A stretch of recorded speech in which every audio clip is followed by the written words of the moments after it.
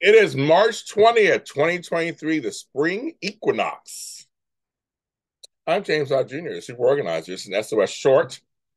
As I am still dealing with some family stuff, I'm not able to do a full show, but this counts. I'm still doing episodes. Thanks for supporting us all these years as we head towards 9 years doing this.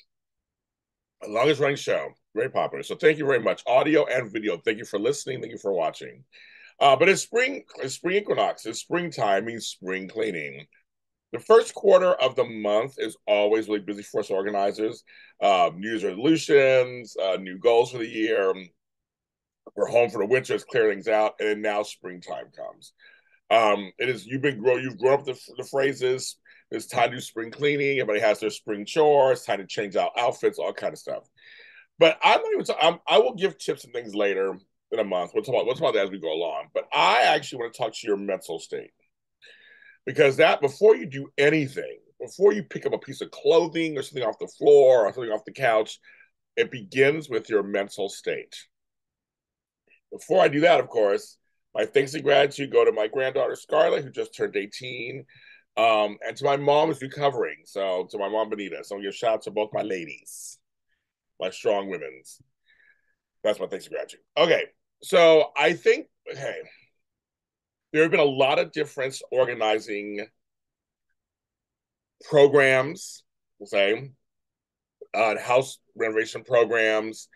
Um, Books have come out, even parody skits and things have come out because organizing is growing, of course, but also it's becoming a little more known, more popular. But what's happening with this genre, it just naturally happens. So a lot of times you'll just get a couple people's points of view of how to organize. If you don't know this already, there are many different ways to get organized. There's not just one or two ways. There are many different ways. Also, the advent of social media, a lot of my colleagues, some of many I've helped, are actually now online giving organizing tips. There are a lot out there on all social media platforms. So you might be now getting inundated with organize, organize, organize, organize, organize. And now for many people, that turns them off. For many people, it freezes them. It's doing nothing. And that's what I want to have happen. So I'm going to tell you now, it's okay to be disorganized. It's okay to be hoarder, messy, and all that stuff, or have hoarder disorganization because it can be fixed. It can be helped. And it just takes step by step. But the first step is like taking the guilt and the shame out. I know you see a lot of people just block all that stuff out.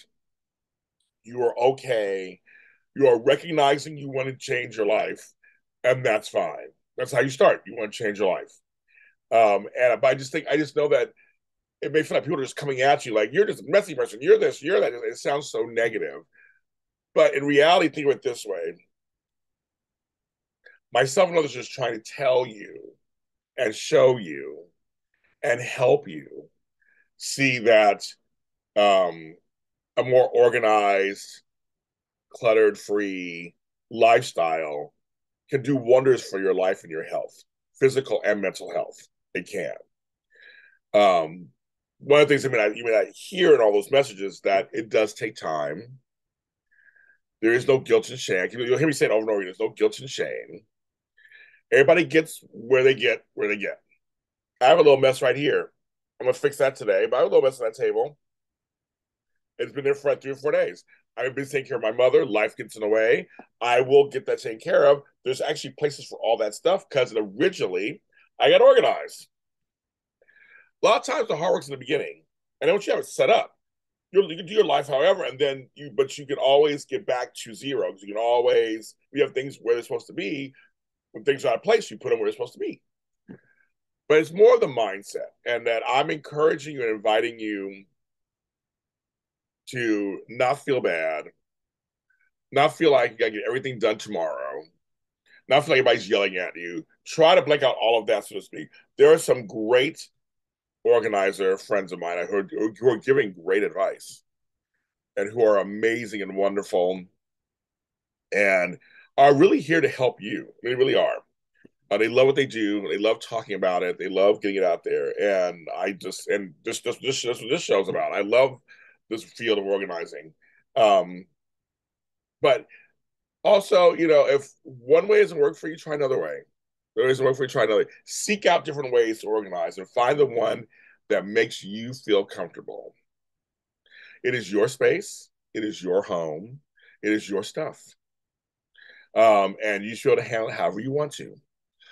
But just keep it back in your mind that if things have a place and things aren't impeding your way to walk or talk or think, it can be really nice. It really can. There are folks who are minimalists. You'll see those folks. It may not be for you. It's okay if it's not for you. Okay. Marie Kondo and her, just what sparks joy, that may not be for you. It's okay. Some folks, it may be for them. Take all their stuff out and put it on the couch and say, buy, yes, buy, yes. It works for some people. I have clients it works for. If you're afraid of your mail, the mail's just piling up. It's okay. It happens. Maybe there's some trauma in getting mail and the bills and everything. Get an organizer and they will help you out and help you get over that fear or the trauma of that. Will work with you where you can open your mail objectively and be fine. And then the clutter won't happen either. It won't build up because paper buildup is a lot. But I just feel like you're going to hear a lot of stuff now, especially. Okay, spring cleaning. I just want you guys to know that it's okay that you are where you are. We can meet you where you are. Any of us organized or anybody, or if you're going to do it on your own, take your time. There's no rush. A lot of times you took you years to get where you are. It may take you years to come out. It may not. But either way, we don't want you to put added pressure and more trauma on yourself just because people are telling you, get organized, get organized, get organized. No, but you should get organized. To that.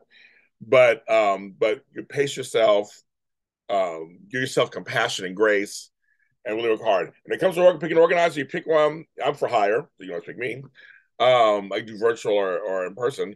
But when you pick an organizer, it's like anything else. Find the one that clicks with you. Find one that makes you feel good. Find one that has the method that speaks to you in terms of getting you done. You have a right to feel people out and see what's going on with them and see and it's nobody's fault or anything, nobody's bad. It's your chance to really find that person because what you're about to do is very intimate.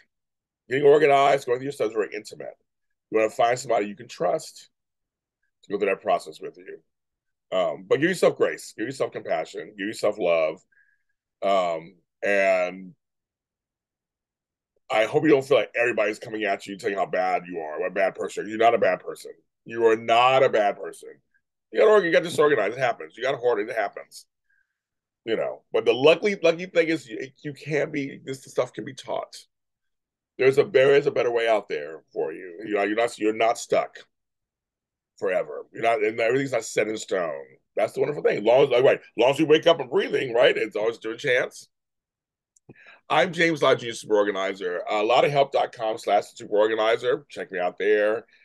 Super Organizer on Facebook and Twitter. The Super O on Twitter. The SOS Show on Twitter. The Super Organizer Show on Twitter. Follow me everywhere. And we will see you next time.